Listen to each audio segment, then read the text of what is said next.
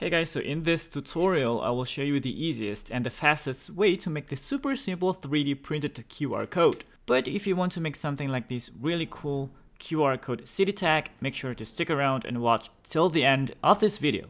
So to create a QR code of your own, you need to use an online QR generator. There are a lot of QR code online generators like the qrcodegenerator.com, qrcodemonkey.com, but this website here is literally the only website you need to go to. It generates an STL file of your QR code automatically, so you don't need to go through all the trouble of converting a QR code picture to SVG, then SVG to STL, and all of that stuff. For this tutorial, I'm going to make a QR code that directs people to my YouTube channel, so let's type in the link of my YouTube channel here under the tab text/URL. Let's make it 50mm wide, rounded, and 2mm thick. I'll just leave the rest as is. You can explore other options like adding a keychain hole or a recess for an RFID chip, but that's entirely up to you. Click Generate 3D Model, wait for a few seconds until it gets generated, and you can preview your code here. Before downloading the file, scan the code with your phone to make sure that is working. Choose binary for the STL file, no for separate parts. Hit Save as STL and save it on your computer. Once you have downloaded the STL file, open it in your favorite slicer software, and in this case, I'll be using Bambu Studio. Before we start slicing, let's change some settings. I'll be using my A1 mini printer to print the QR code, so this is already correct. I'll also be using the standard 0.4 stock nozzle and the textured PEI plate that come with the printer. Set the preset to 0.2mm standard. We also want to slow down the speed for the top surface, so hover to Advanced, activate it, and go to the speed option. Let's reduce the speed for the top surface to 50. Now let's use the paint tool to paint the layers. The generated STL file doesn't contain any information about the colors of your model, so that's why it's basically just in one color. You need to set the color manually in the slicer. Of course, if you don't own a printer that supports multicolor printing, you can skip this step altogether. The paint tool won't show up if you only have one filament. It only shows up when you have more than one. So let's add a new filament by clicking this plus symbol. We're only going to be needing two colors here, which is black and white. Of course, you can get creative and print your QR code in other different colors, but keep in mind that it might affect the scannability of your code. You want the whole model to be black first, so if it's not black, right-click on the model, go to Change Filament and select Black. Now hover to the top bar and click the Paint tool. Now choose White, click the Fill tool, and click the base to change its color to white. I'll also paint the back and the sides white, so that way our printer only needs to change the filament once. Use your phone to double check if the code is working. Next, let's slice our plate. Hover to the top bar and click Slice Plate.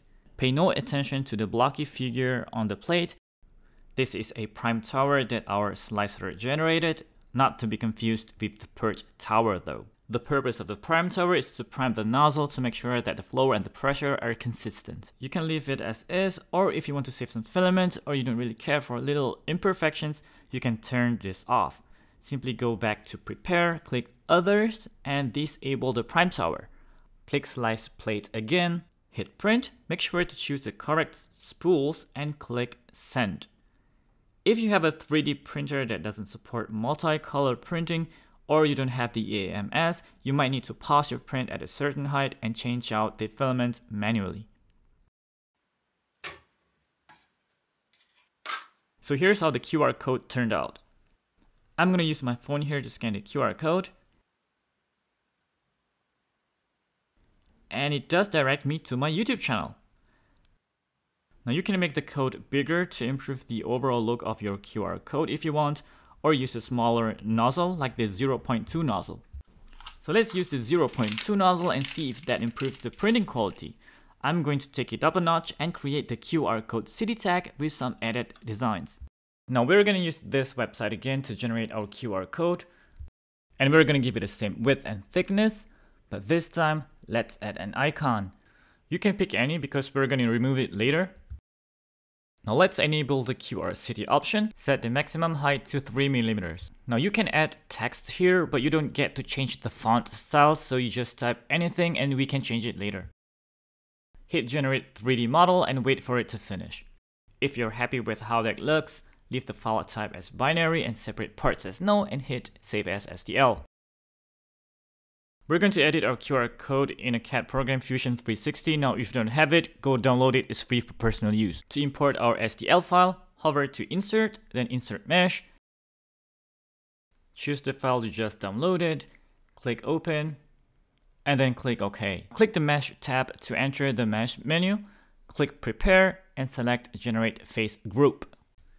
Select the QR code, set the type to accurate and click OK. Now click Modify and select Convert Mesh.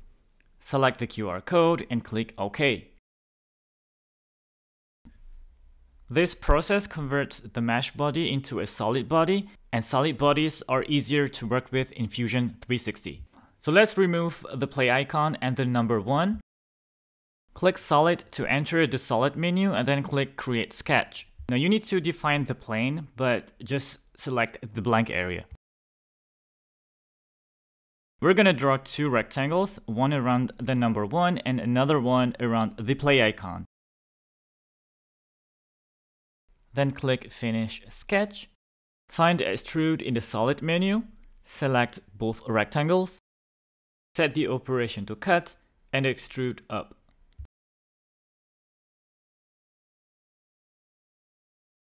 Now that will leave us with blank spaces where we can add our own designs. Now I'm going to use this silhouette picture of my YouTube logo to replace the play icon and this cursor below the text that we're going to add later. For that, you need to convert the pictures into SVG. Go to this website here, upload the pictures, and select SVG and hit Convert. Now let's head over to Fusion 360 and add the logo first. Click Insert, then Insert SVG and select the logo. Click the blank area to insert the logo on the base of the QR code. If you don't see it, don't worry, it's probably way too big, so just rescale it. Then position it at the center where the play icon was. Click OK, then click Finish Sketch. Click Extrude, select the logo, and type in 1 mm. You can set the operation to new body or join, it's really up to you. Now I want to add the text subscribe here, and I can do that using this text tool, but let's just do that in Bambu Studio later. I'm still gonna add the text here so I know where to place my cursor icon. Let's add our cursor icon, and the process is the same as what we did with our logo earlier.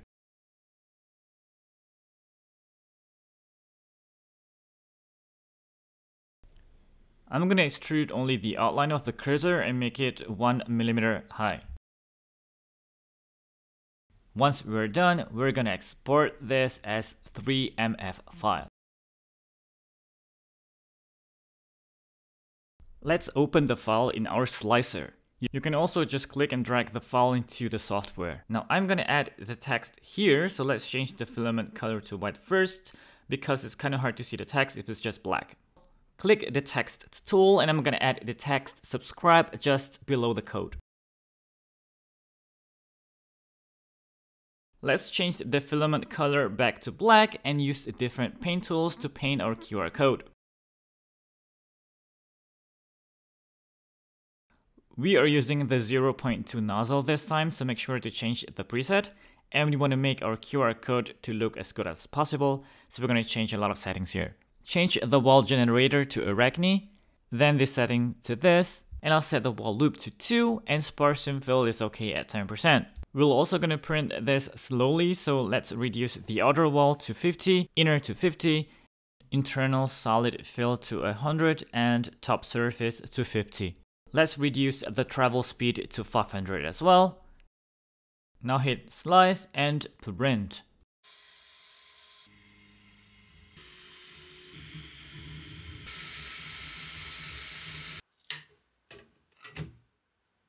As expected, the print quality is amazing when we use the 0.2 nozzle to print 3D models with fine details like what we have here on our QR code.